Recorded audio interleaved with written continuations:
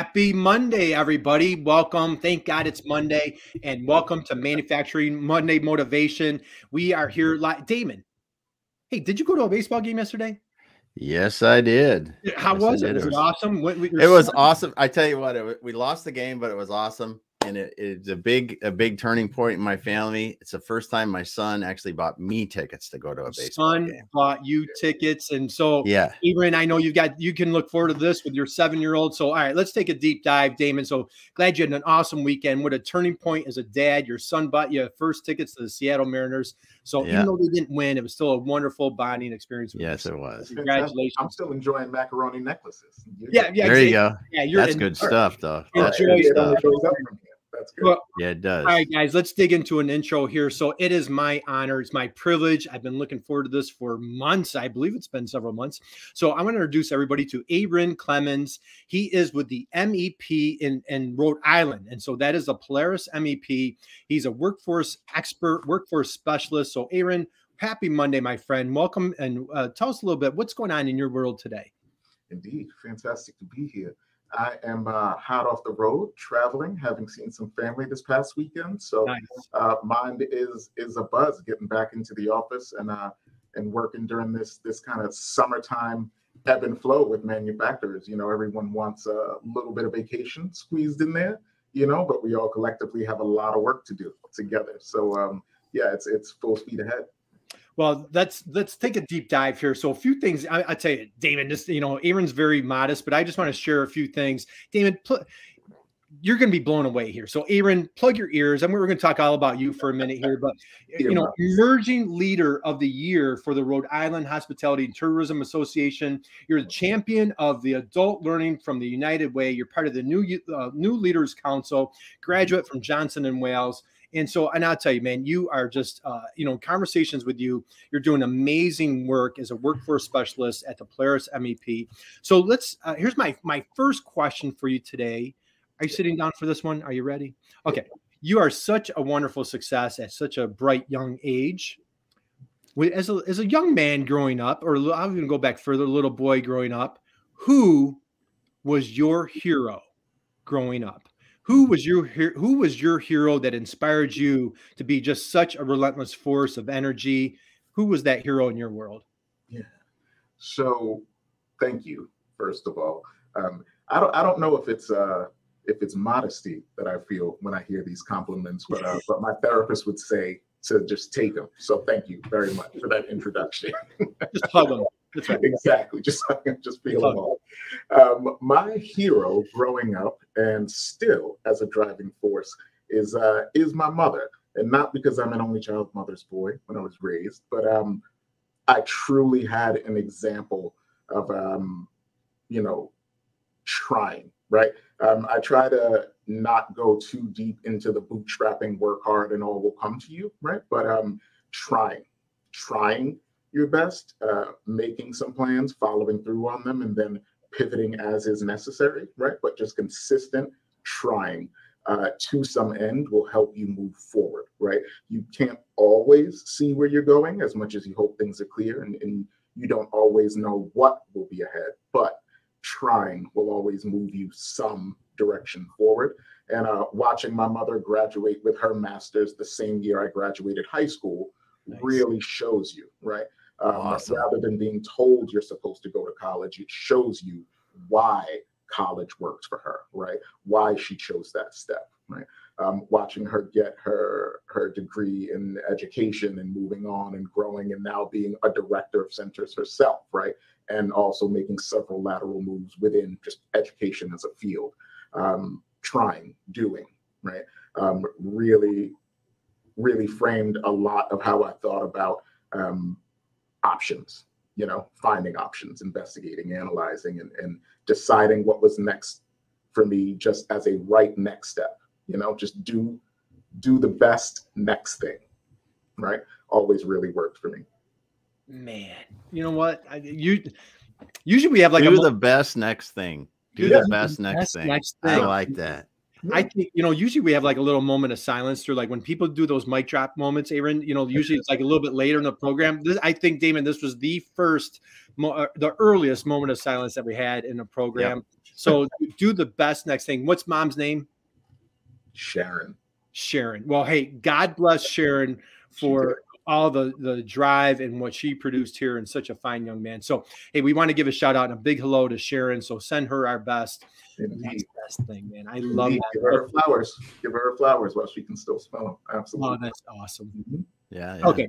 All right. So let's dig in. So you go off to college and you decide, man, you're going to take your talents, your skills, and bring them into. You started off with a hospitality direction. Is that correct? Or I did. And, I went to college here at Johnson & Wales. I transferred in for small business management and entrepreneurship degree, knowing that I needed some sort of skills behind me to realize some of the dreams, the interests, the goals that I had. I knew I needed the skills.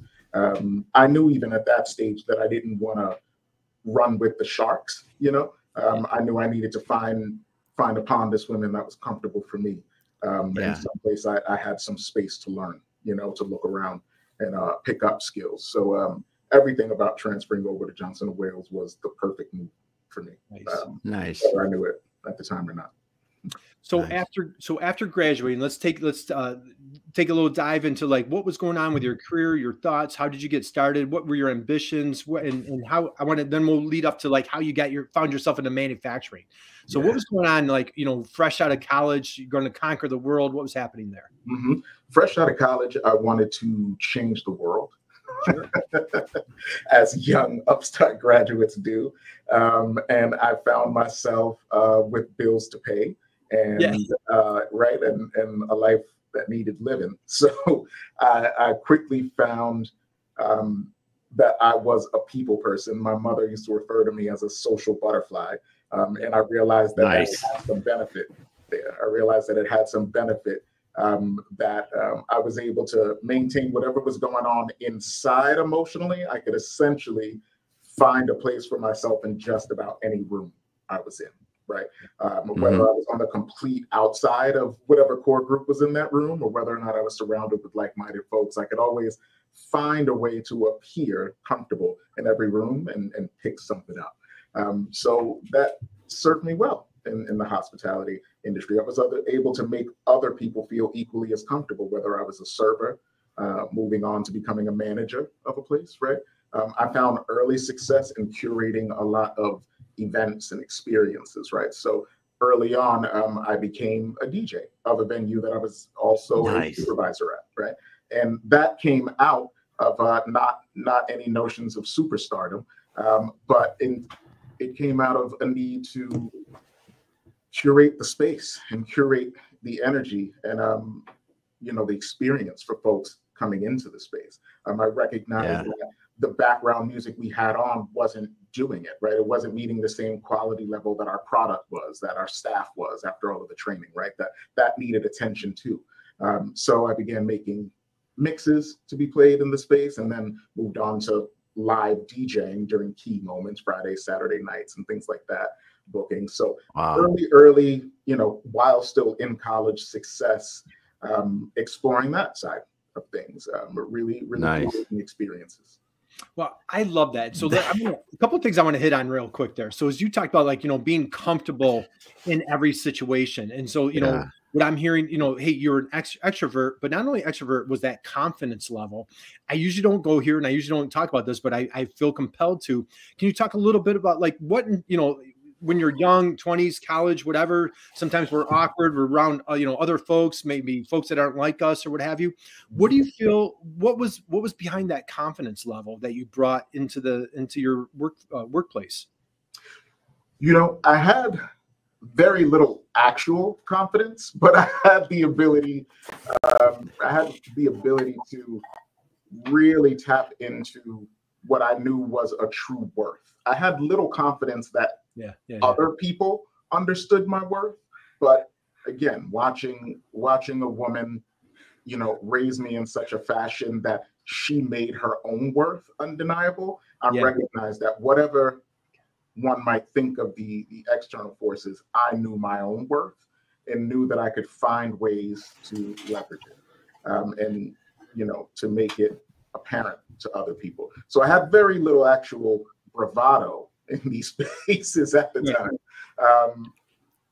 But I knew how to I knew how to stay quiet, look around, build connections, make relationships in honest ways with folks.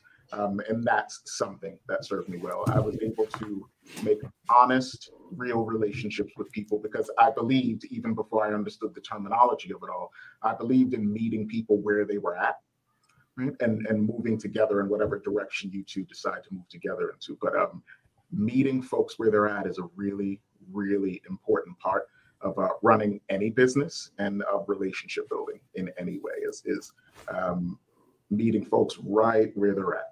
It's a skill. Yeah. And let me peg it. Made my worth undeniable. Yeah. Made that, like, mic drop moment number 2. And what are we? We're 10 minutes into this thing, you know. Yeah. Made my worth undeniable. Damon, what's your takeaway on that? Well, I just think that I listened to you tell your story about when you were in college, and then you started to realize that you needed that DJing and the right music, so it's the right atmosphere, so it's the right energy level. It is so important when you look at these events and what you were doing to really understand energy level and atmosphere and everything, and how music really helps that. And that you took the initiative and really walked through that and did it. It's because it does, and you can set, and that's why DJ gets it. People go, "Whoa, why do DJs get paid?" They get paid to make sure the place is having a good time. And you may not even like the music that you're playing, but if everybody there is having a good time, you're doing your job. Mm-hmm. Mm-hmm. Right. I love that. In hospitality, that's the difference between success and failure, because they keep coming back, or they go tell their friends they had a great experience. It's a huge determination in how you're going to succeed or fail. Absolutely. Right. Yeah. I love that. So guys, if you're out there, so Margot drops a hello. Good morning, Cargo Margot. Thank you for joining us today. Guys, we're here today with Aarin Clemons, and he's with the Polaris MEP. That's the MEP of Rhode Island. Please drop us a note. Let us know you're here. You want to absolutely make a connection here with Aarin. And so let's, I want to continue this conversation a little bit further. And what I love is we talk about so many manufacturers where, you know, how often do we hear a manufacturer says, "Oh, I'm a commodity. I'm a commodity." And what I really wish that they would have a different mindset when they say that. And what I love what you're talking about here is, you know, as a DJ, boy, I can't be a commodity. Like, you know, you need to get, you know, fired up. You need to, you know, when you're in that customer service, when you're in that hospitality world, you really need to fire things up. So let's talk a little further in your career as we lead up to your decision to bring your skills, your talents, your expertise, your superpowers to the world of manufacturing. Anything else that you want to touch on in your career? Any other highlights that you want to share before we take a dive into manufacturing? I do. I want to make that connection. So we get to how I found manufacturing, because as I said earlier, I enjoy things that provide access and opportunity. I recognize that I needed to be surrounded by people that were going to afford me access and opportunity early on. And I worked to a place where I can now afford others access and opportunity. I worked to what was a personal height for myself, managing the Dean Hotel locally here in Providence.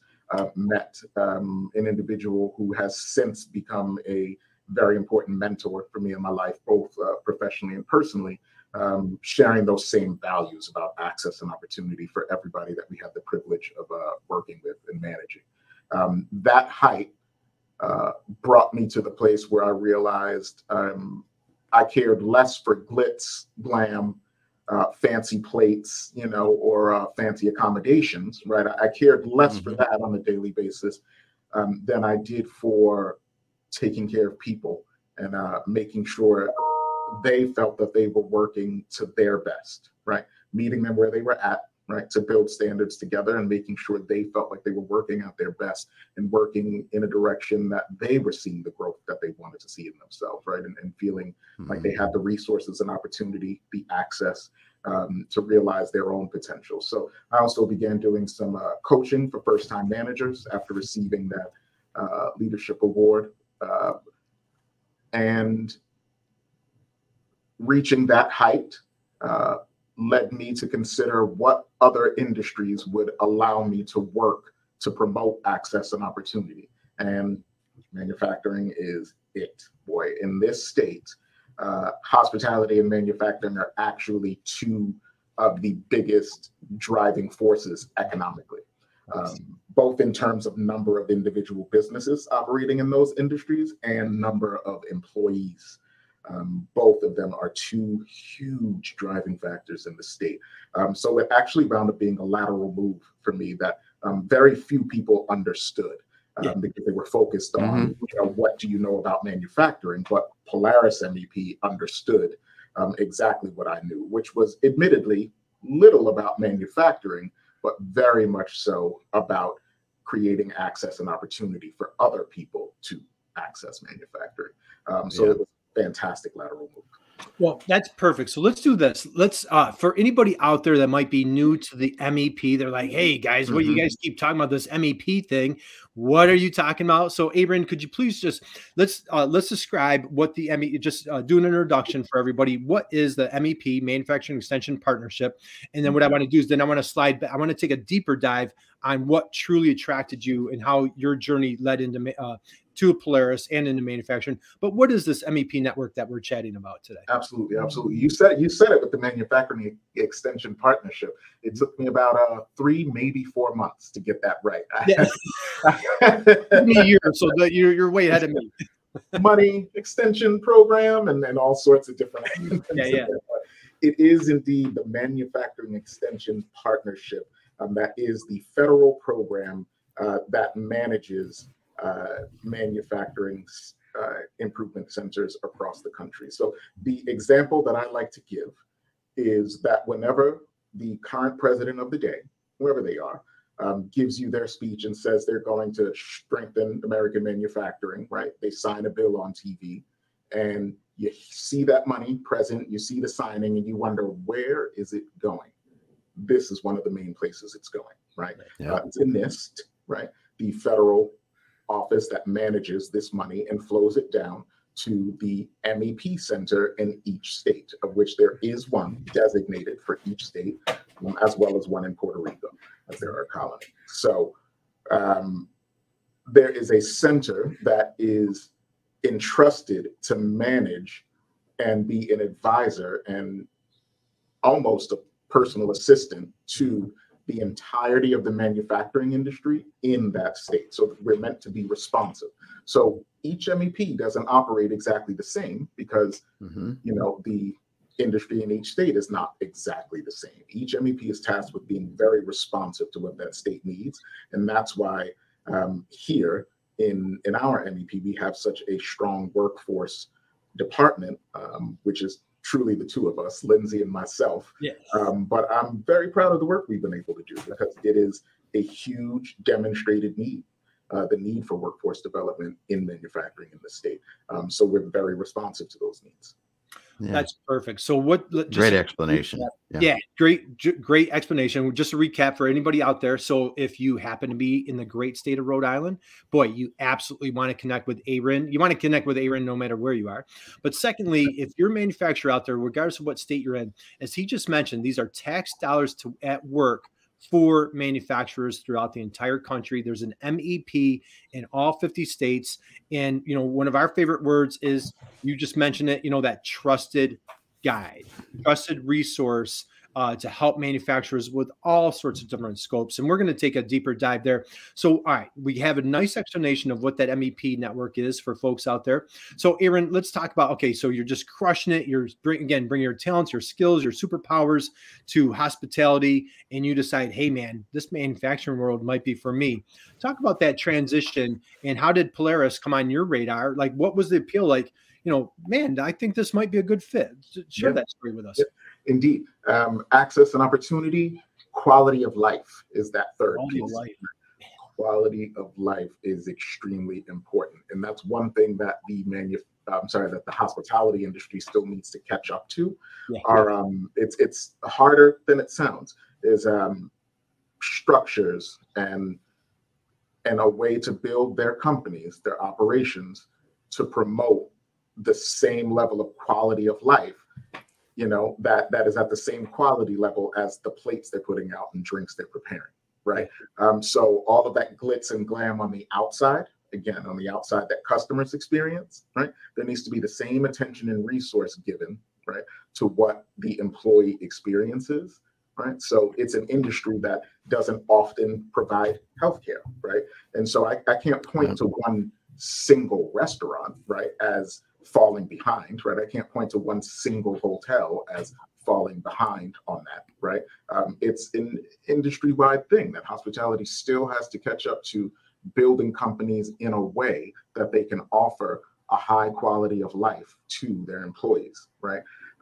I needed that. I have a 7-year-old child who, you know, I'm not sure if he needs me more than I need him or vice versa. But, you know, the lessons that I learn from him every day remind me of the time and attention that needs to be spent, you know, with our next generation. And so I needed a shift into something that would allow me to explore creating access and opportunity deeper and allow me a quality of life to be able to pick up my son from school if he wasn't feeling well. Yeah. Right? And that not be a point of shame, right? Or be a point where I was concerned about leaving my peers in the lurch without my presence because we were working at a point where we were stretched so thin, right, that any one person's presence, right, being taken from the team leaves the rest of the team in the lurch. So there's a lot of shame and guilt that comes along with working in the hospitality industry, even when you have a company that is actively trying to do right by its employees, which I've been fortunate enough to work with, companies that have the utmost respect for me, right? That I still go to as a customer, that I still refer people to jobs at because I do respect how the company manages itself. But again, there's a certain amount of guilt when you're leaving your coworkers behind, right? Because you need to manage something in your personal life. And that's something that I needed in a company, and Polaris MEP is 100% as, you know, puts 100% importance in staff well-being, just as much as we truly mean it when we say we are going to try our best for our local, you know, small to medium manufacturers. Polaris MEP truly tries its best, and it's just evident every day. Awesome. So let's talk. All right. So while we're on the topic of Polaris, let's dig into your team. I know you have a rock star director. I've met Aarin on your team. So let's talk about, manufacturer in Rhode Island. They're like, hey, who's behind the curtain, Aarin? So I'm meeting you. Who else is, who are some of these other superstars?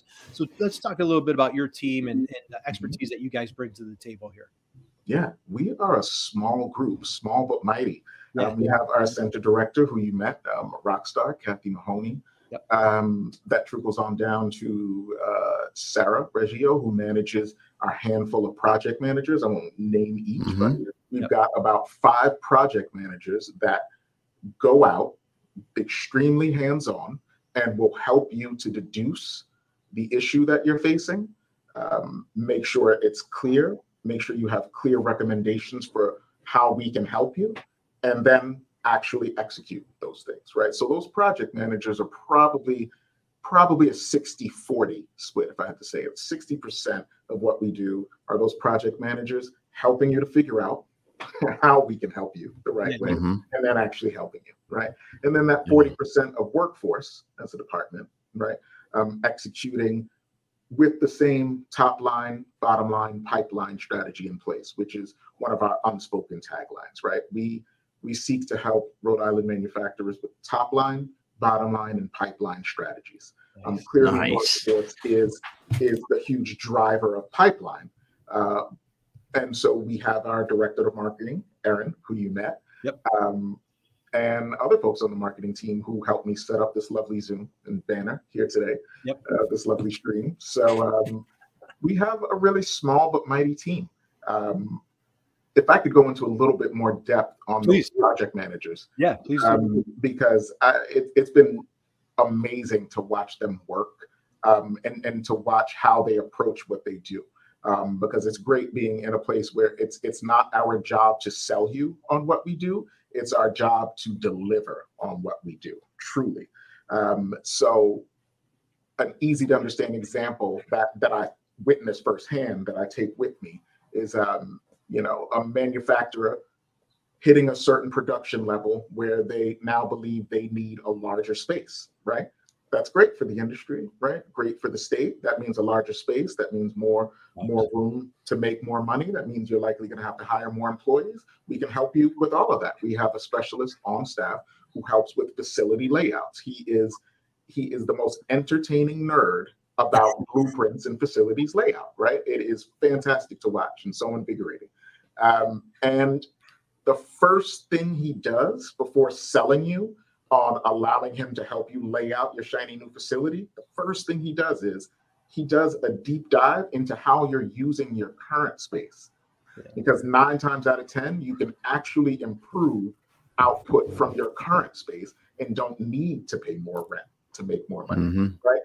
And that to me shows exactly what it means to be a trusted advisor, right? It's not his job to sell you, right, on a shiny new service when what he can actually do is provide you a solution, right, that works with what you're already dealing with, right? So let's increase that top line, right? Let's increase that efficiency so that that bottom line flow through is even better. That's how you're making more money truly, right? Without having to spend more, right? Always. So it's examples like that really just bring home how such a small but mighty team, you know, really puts the needs of the manufacturers first. And it's just, again, amazing to watch every day. Yeah. Awesome. What a blessing it is when you have just a team that you respect, you admire, you're in awe of. And again, how admirable it is that what you do as a function is helping manufacturers be more efficient, make more money, you know, better workforce, marketing, whatever that, you know, flavor is. And even though you guys have a small team, you know, you have access to 49 other states plus Puerto Rico of, you know, literally hundreds of other, you know, rock stars in manufacturing that that you can pull in. Plus, you know, Damon, we know some of the folks at NIST, you know, so there's cybersecurity, and we could go on and on. So, and Aaron, speaking of Aaron Reed is here with us today. So look at this. Nice. On the stage there. There's Aaron. Aaron, happy Monday. Thank you for putting this together. We're having a blast. And so, all right, Aaron, let's take a deep dive. Let's talk about you. It's all about you, right? Workforce development. I'll tell you, the conversation that you and I had, I was just completely mesmerized, blown away. Just, you know, some of the things that you have going on. Can you just share with the folks, you know, what are some of the things that they would expect working with Polaris or yourself or whatever state that they might be? What are some of the tactics, strategies that you're implementing or helping manufacturers on that workforce front? So an important thing to remember with individuals watching this today is that Polaris MEP's workforce division is not a placement agency. Yeah, thank you. Again, we're responsive to manufacturers. So what we do is a combination of long-term tactics and very short-term tactics. In the long term, we are polling, meeting with, visiting, and getting very hands-on to learn about what manufacturers need from today's, near futures, and very far futures workforce, right? One need that became very clear was the need for CNC machinists, right? We were able to put together a training program along with CCRI as a partner that has now gone through 16 cohorts, right? Very effectively getting folks to work. And we've been able to put folks through that paid training, right? Again, meeting them where they're at, right? Allowing folks who have various levels of machining knowledge from none to some to lots, right? But wanting to make a lateral move and get into CNC machining particularly, right? Or any entry-level machining role, really. We've been able to put 16 cohorts through that program and into really meaningful jobs. So, nice. Go ahead, Damon.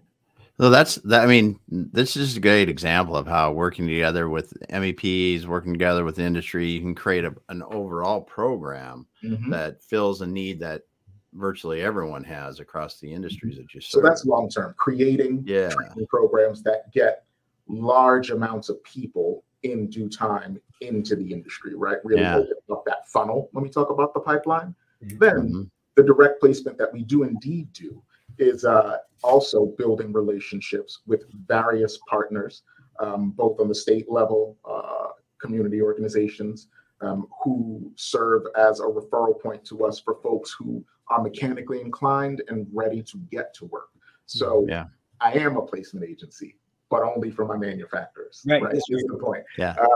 Any manufacturer in the state, whether we've done any level of business with them otherwise, is welcome to contact me. I'm sure you're going to have my contact email details available to share in the chat or details of the stream. But any and all are welcome to contact me to learn about programs that we have available to help you get qualified folks into your roles, to help you with grant strategies, to help you train your incumbent workforce, and to help you retain and grow that incumbent workforce. We have so many options that it actually can become sometimes a little bit daunting to give someone a 2-minute elevator speech because there's so many possibilities of how we can help. Yeah.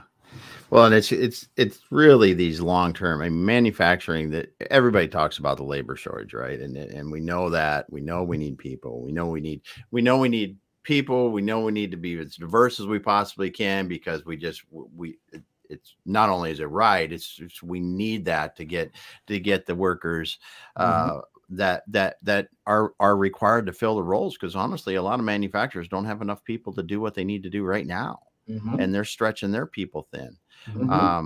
And that's the thing. So my question was around, what do you think is the biggest workforce challenge for manufacturers in Rhode Island right now? Not just hiring, but deeper than that. What is the biggest thing that you see them struggling to do? Yeah, we got to hire, but what is it really that's hitting them? The entirety of the industry across the country, but also holds true for Rhode Island. The biggest challenge is rebranding, or I suppose even branding manufacturing in the first place as a fantastic career with a wide set of opportunities. And a small addendum to that is eliminating the conversation of college or work, because it's not an either or, particularly in this industry. It's a yes and, right? Again, that next best step, right? The next best step for some is indeed college. For some, it is indeed work. But neither has to cancel out the opportunity of the other at any stage.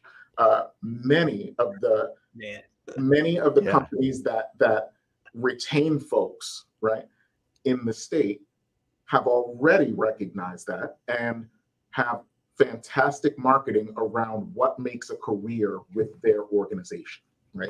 1.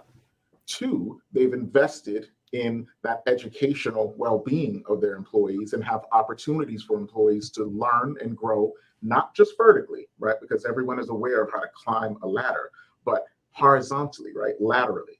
They make lateral moves possible for folks who, like that example of our CNC training program, for folks who perhaps have been in one department at the company for a handful of years and want to learn machining, right? And that might be a lateral move. It might not be an increase in pay yet, but if it is an increase in satisfaction for that employee, that they're learning and growing both personally and professionally in a new skill set, it's absolutely worth that company's investment in that employee.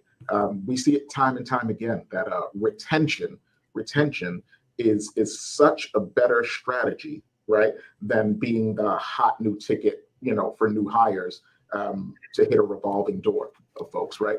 Because when you become only about the paycheck, right, you are setting yourself up for a scenario where the next paycheck will beat you out, right? The next dollar up the road will beat you out, because that's all you've made clear to the employee is a benefit to them to be there. Your job descriptions, your upfront communication needs to make clear, right, that this is the beginning of a career in manufacturing for you.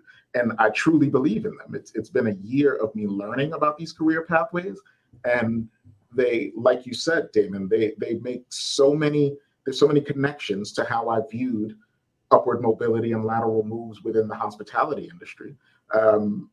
It seems just amazing to me that we haven't capitalized on branding manufacturing for what it is, right?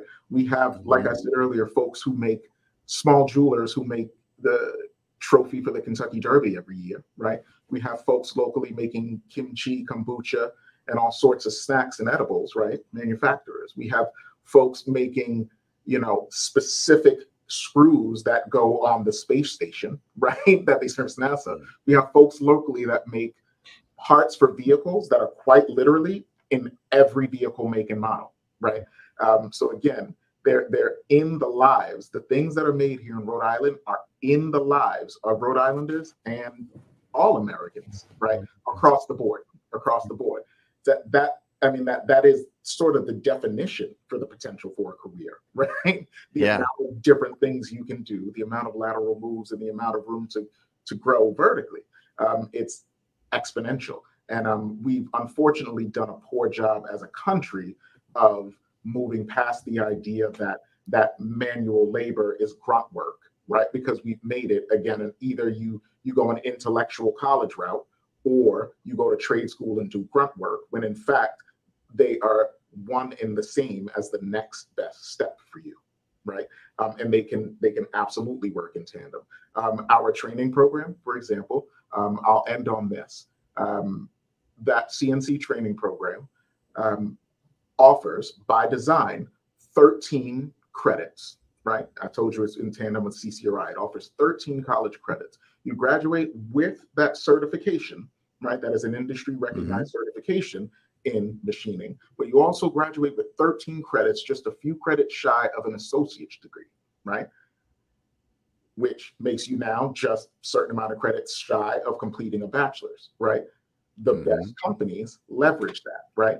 You're bringing someone into the company that has made an investment in their growth and knowledge base, and you can now complete that investment, right?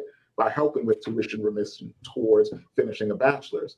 And you can't buy that kind of loyalty, right? Another dollar wouldn't buy you that level of loyalty, right? That you get from a company, from an individual that has their investment reciprocated and matched, right?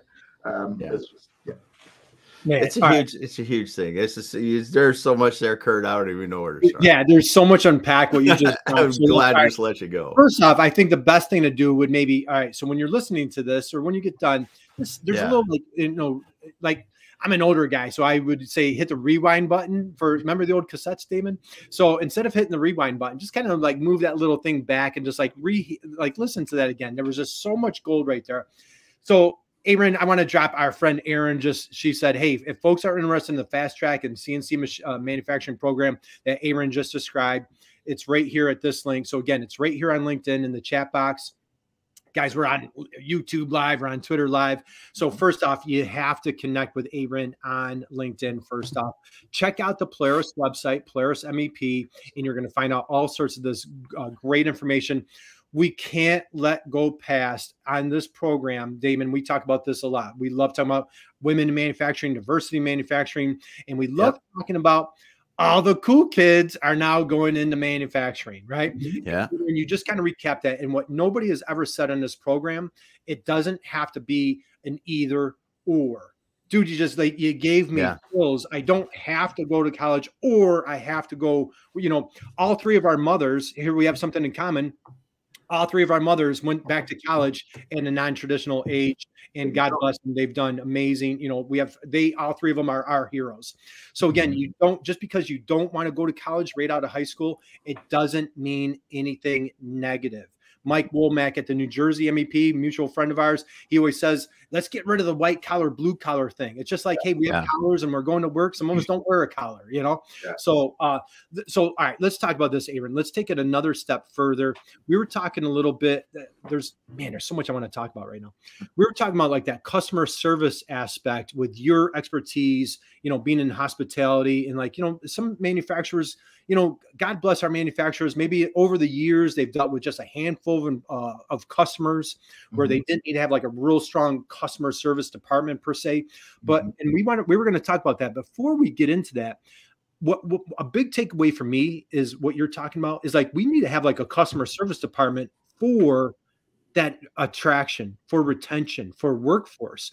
So we almost need to have kind of that customer service, that customer wow factor, and treat our, it's a little different bit of a mindset. We almost need to treat our customers like their employees, and exactly like you're saying, how can I retain them beyond, hey, that $1, if I'm a commodity, somebody pays me 50 cents more, $1 an hour more, I'm going up the road. Talk a little bit about your customer service expertise, or like, what are some other, like any other specific strategies that you want to talk about that you see that that manufacturers are just really crushing it, of like attracting, retaining, and obtaining new staff? So in this industry, the way most of the companies are structured, those efforts are usually being championed by HR, right? Mm-hmm. Sources. And if you look at that term, right, they're viewing humans as a resource for the company, right?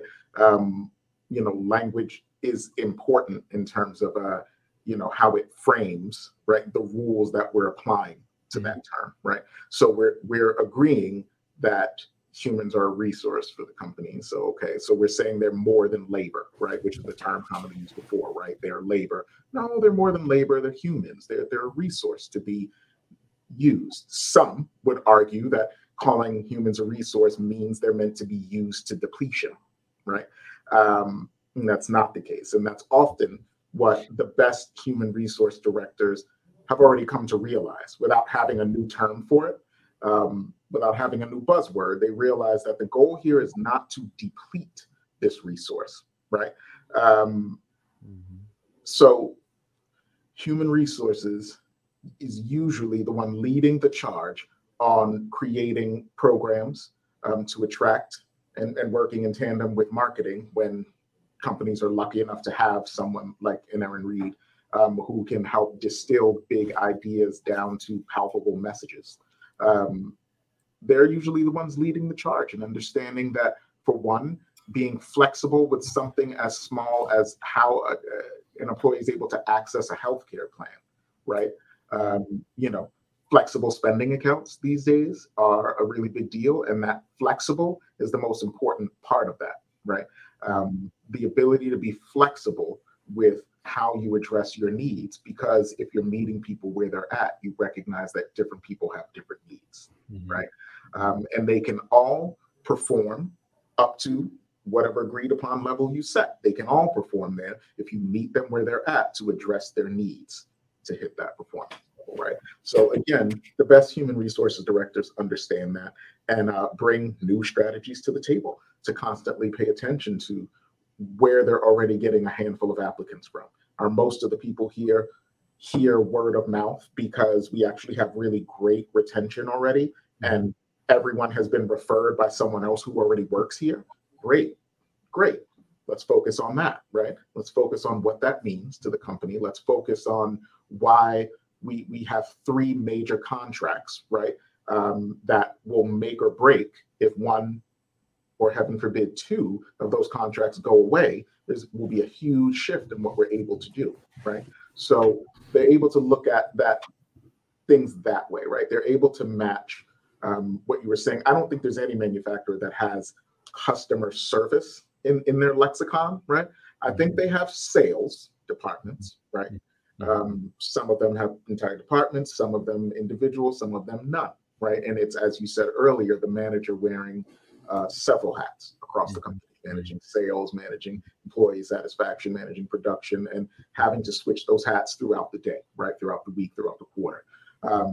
But the ones that are fortunate enough to be structured and where they have someone focused on sales, I think even those still don't quite have a customer service thought process in their lexicon.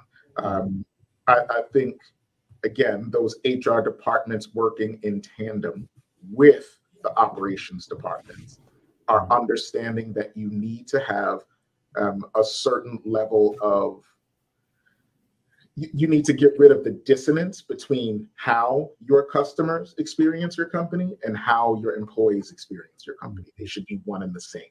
When I was in the hospitality industry working for that hotel, part of my role before becoming a general manager was becoming a brand and culture director. And that was a snazzy term that not a lot of people understood. But again, language is important, The brand that the company expresses externally and the culture that we had internally needed to be managed, needed to be in tandem, right? If there was dissonance between us saying that we had a quality product, right, and a quality fun experience, and all of our employees were having a poor quality, terrible experience, they were not going to communicate our brand accurately, right? So that brand and culture director really is about removing the dissonance between your external and internal, right? So that the culture of your company is indeed the brand. That culture will dictate the brand, right? And you'll feel that in what I think you're asking about, Kurt, in that customer service, right? So it's less about the customer's always right and what are our strategies in customer service, right? It's less this idea of how people view tableside service and things like that, and more HR directors who are working towards getting rid of the dissonance between how companies are managing their relationships with their customers and how they're managing their relationships with their employees. Awesome. Another, dude, is that number 4? Is that Mike? I think it's 4 right there. So that has not been said on this show ever, of how bridging those two together. That was just absolutely brilliant, Aarin. I couldn't love that more. We have a couple comments here I got to pull up here. Is it live or Memorex? Is that the same gen as Kurt Anderson? A little Gen X reference there. So thank you. Yeah. Appreciate that. So again, guys, if you can't hit your rewind button, just kind of drag that little button back and you got to replay some of this. Here, we've got a great comment here, Damon. We've got, that's exactly what some organizations are naming that as talent capital management. Indeed. And Aarin says, live the brand, grow the brand. So this is absolutely awesome. So, man, we've covered an absolute ton. I still, if you've got a few more, I know you're super busy, and I could talk to you all day. We were talking about the blue economy before we jumped live. So fascinating. I love what you were talking about. Hey, what's good for Rhode Island, good for the rest of the country, right? You have a lot of exciting things being manufactured in a great state of Rhode Island. You're also a coastal state. So Aarin, talk a little bit about what are some of the really cool, fun projects or some of the cool companies that you're seeing, because you have a nice mix there in Rhode Island. What's going on there on that front? We do. That's one of the great things we found during our last major industry-wide survey, is that unlike several other states, there's not one single heavy driving force in manufacturing. We cover a very wide berth of things. People might think of Massachusetts as synonymous with biotech, or Detroit as synonymous with the automotive industry, right? And rightly so. Although there are also hundreds of other subsectors, right? There are clear driving forces in those towns. Here, we truly do it all, and it's so interesting to see. But pretty much you need it, we make it here in Rhode Island. So I'm sorry, your question was about. Yeah, so we're talking a little bit about the blue economy. So energy. So our sister, we have an entire sister organization devoted to the blue economy, because that's growing legs, right? You have offshore wind is a buzz that's on everybody's mind, but there's so much more to the entire ecosystem that makes up that blue economy, right? Anything ocean, right? You've got tons of local fisheries, right? You've got the science behind it. We are a coastal town, as you said, so we're also growing your mussels. We're doing everything. We've got your mussels, your oysters, your fisheries. We've got all number of things, including the offshore wind, as is big around the country. Damon, you were mentioning that you had some offshore wind kind of knowledge from out there in Seattle. Is that correct? Yeah. It's happening all over. That the offshore power generation is really something. And with us here in the Northwest, we have such a fishing heritage and the industry, and we support a lot of the fishing that actually, because we're the first destination south in the U.S. with the Alaska efforts, and it's absolutely amazing. I mean, when you drive, when you just see when you're driving by a quarter of a mile of fishing nets along the road that come back every year to get repaired and turn around and go back. There's so much in the blue economy that we don't even know about. And as you mentioned, that's just the tip of the iceberg, because we all think about fishing and aquaculture and things like that. Right. But the power generation and the other things that are coming from the oceans is really, really exciting as well. So yeah. that's So we cool got to hear. the entire sister organization, 401 Nice. devoted to that, as well as driving technology innovation in other areas. Yeah. Well, Awesome. all right. So we're gonna close things down here, Aarin. So as we come into the top of the hour, let's couple last questions for you. All right. So anything new, exciting summer plans like going on at Polaris? Any events, anything that we should be aware of coming up that you want to promote or just share, or just outside of just reaching out to you? Mm-hmm. Manufacturing Day, and dare I say Manufacturing Month, will be upon us in the month of October. Yep. I welcome any and all who have any zany ideas. The zanier, the better, actually, for how to interface with manufacturing, whether you yourself watching are a manufacturer, whether you have somebody who works for a manufacturer, whether you just have an interesting question that leads you to an idea that you think would be interesting, an interesting way to connect with manufacturing. I want to hear it. We want to be involved in that rebranding of manufacturing in the state. We want to make sure that everyone understands the opportunity, so that we can continue to help them gain access to it. Yeah, awesome. Aarin's been awesome today. She's putting this stuff in Blue Economy, so good resource related to Blue Economy and what's going on in Rhode Island. And of course, she has my back. I told you. Little shout out. She does. Day, so we've got that coming up, and it's going to be here quick. So, all right.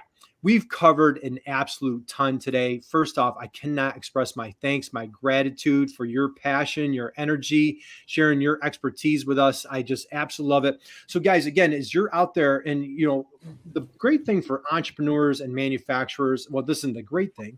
The MEP network is a great thing, but so many entrepreneurs and manufacturers, they feel they're alone. They're in a silo. Boy, their noses to the grindstone, and they're just literally a lot of times just putting out fires all day. Like you just said, Aarin, they're HR 1 minute, they're finance the next minute. Hey, I'll do some marketing sales the next minute. Oh, by the way, now I need to worry about safety. My supply chain is a mess. So, God bless our manufacturers. They're going through so much. And with the conversation here today, you want to lean on other experts. These are your trusted guides, your resources. You see the passion and the energy from gentlemen like Aarin here, Aarin on the chat box. And this is, I'm telling you, Damon, we talked to dozens of folks from the MEP network. This is what we love to do, is shining a bright light on the Manufacturing Extension Partnership. And this is just if this is your first time hearing about this, it's just a small taste of all the skills, the talent, and the expertise that you can capture at the MEP network. So, Aarin, you opened up the program talking about Sharon, God bless her, the hero, the white knightess. I don't know, what would she be? So, the hero of your life. We're going to close things out. You talked about your 7-year-old, Avery. So it sounds like you have a lot of great things going on. And one of your top priorities was balance of life. Last question for you today. You shared who is the hero as a young man growing up. Today, where you're at, and again, you're just such a success. You're such an inspiration to us. Who inspires you? Who inspires you every day to just keep delivering great your expertise, your superpowers? Who's inspiring you today on a daily basis? My wife. Your wife. Oh, what a great there you answer. go. So brownie points here, but also truth. My wife showed me how to actualize my values into a role, right? She's the one who helped me make the move, not because I needed to flee hospitality or because I needed to, really look at my experience as negative at all, but rather as that next best step was to focus in on what part of what I was doing really spoke to my values, what part of what I was doing was the driving force, right? I watch her every day be not just an educator, right? And I say that to say that term can be nebulous, right? An educator, most of us might think teacher and kind of leave it at that. She's been truly able to actualize her values within the wide world of education, doing so many things. She's a consultant, right? She is an actual classroom teacher, now turned professor, right? She is one part of the team that runs an entire department at Rhode Island College, right? She does usually about 3 things at once, occasionally only 2, usually about 3 important things, right, in their own right at once. And just watching that, it's not about the drive and the hard work and the right and that bootstrapping mentality. It's not that that's so impressive to me. It's how she's able to do all of these very important things, always from the standpoint of what she truly believes is right and what she truly believes is useful to the rest of the world, right? So it's just an inspiration to watch, and it's a great lesson. It's a great model to have next to you when you're comparing, what you should be doing and how you should be spending your time every day. It's great to have an easy reminder. Yeah, that's awesome. Yeah. Mike, was that number 5 or 6? I lost. Yeah, it's 5. Yeah, it's 5. Aarin, and the name of your wife, please. Rachel. Oh man, look at these strong leaders, these women in your life, and what an inspiration, what a blessing. So we give a huge shout out, and Damon, he dropped it again. The next best thing. Was that the line? Yeah. Next best thing. So I think I think we need to get t-shirts. The next best thing, and we'll credit me on that. I heard that on Brene Brown, which I welcome you all to go listen to, Brene Brown's podcast. And she might have heard it elsewhere because it just makes sense. It's one of those, like, don't worry, be happy. I'm not exactly sure who's the first to say it, like I know there's a song, it's popular, but it's one of those things, right? It just makes so much sense that it's kind of hard to, for any one person, I think, to take credit for it. But just do the next best. Awesome. Thing. Brittany, she gets tons of, she's blown it up on her TED Talk and all that. She's got enough on her plate. We're going to give Sharon all the credit for this one. You tell Sharon that we're saying that she's the originator of our new t-shirt line that we're going to launch, and we'll manufacture them right in Rhode Island. So, all right, guys, we have one last comment here I want to drop from our dear friend Aarin. And hey, Aarin, we got to have you on the program sometime. Damon, you would love to meet Aarin. She is so much fun, ball of energy. She's a marketing guru at the Rhode Island MEP, Polaris, if you will. So, Aarin, let's close out on this. Thank you for sharing your energy, your passion, your family, your expertise, your story, your history. What a gem you are. What a blessing this has been for Damon, myself, and anybody out there listening. So, guys, please connect with Aarin, connect with the Polaris MEP. If you're coming to us from another state, connect with your local MEP. We're going to close things out. Damon, this week we have a big week. Aarin, you down for this one? So on Thursday, we are interviewing Joe Foster, the founder of Reebok. Yes. The gentleman that founded, I can't believe. It's incredible. The founder of Reebok, he and his brother started Reebok from scratch in 1958. It took him decades, and it is a phenomenal story. It took him decades. He turned it into a $1 billion brand, and we are super blessed and fortunate. We're going to be interviewing Joe here right on LinkedIn Live on Thursday at 12 o'clock Eastern, noon Pacific. And this is what we love to do, just interviewing manufacturing rock stars like Aarin, Joe Foster, and anybody else out there. Just reach out to myself and Damon. We'd love to have you on the program. So go out there. Damon, any parting thoughts for this wonderful Monday, June 13th? No, just go out and do it. Go out and do it. So, guys, go out, keep spreading your awesomeness everywhere that you are. Keep loving manufacturing. Remember, manufacturing, all the cool kids are doing it. So you want to pursue that manufacturing career. Aarin, hang out with us for 1 second. And, guys, God bless. Have an awesome day, and we will see you on Thursday. So thank you, dude. Thanks so much.